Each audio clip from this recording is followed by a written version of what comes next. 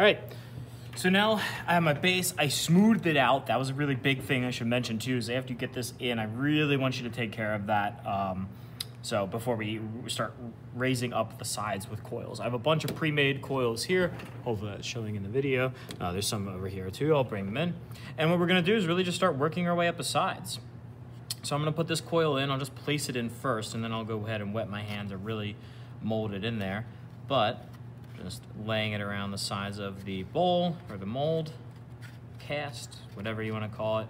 There we go. Now that's not in place yet. So I wanna take my water cup, wet my hand or fingers. I really want to make sure that that's adhered and pressed down so we lose the look of the coils. That way people will have no idea. They'll be like, oh my God, you like threw that on a pottery wheel or something. It's kind of the look that we're going for in the long run. So here to the sides, I'm pressing down and towards the side of the plate.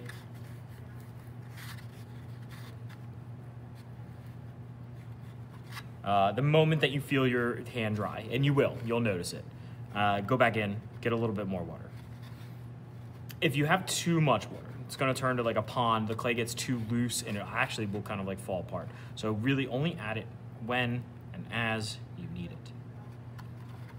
There we go. Question you might be asking yourself is, okay, yeah, this looks really nice on the inside, like it's smoothed out and yada yada, but what does it look like on the other side of the bowl, like the side up against the wall? And the answer to that is a hot mess.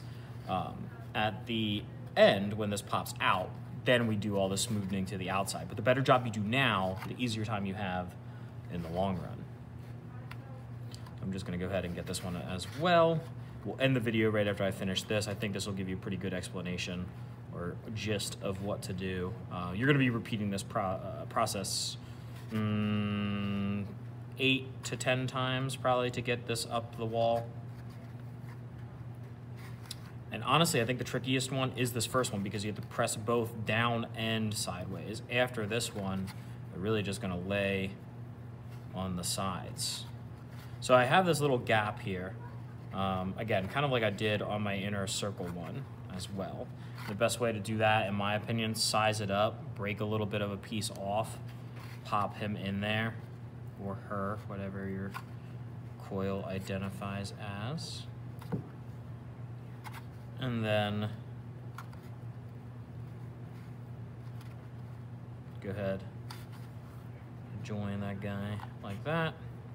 Smooth it out though, hopefully that way nobody can tell, oh hey man, you added a little extra part there. They'll be like, oh wow, so smooth. Boom. Pretty happy with that. You want to keep the sides, you know, not too thin, not too thick, like that right consistency. It's a little hard to get, but hopefully as long as your coils are around this size, I think you're in really good shape. I'll let you know, or you can ask me, you're like, hey, are these coils too thin, or hey, are these coils too thick? I'll give you my honest opinion. All right, there we go. That's part one.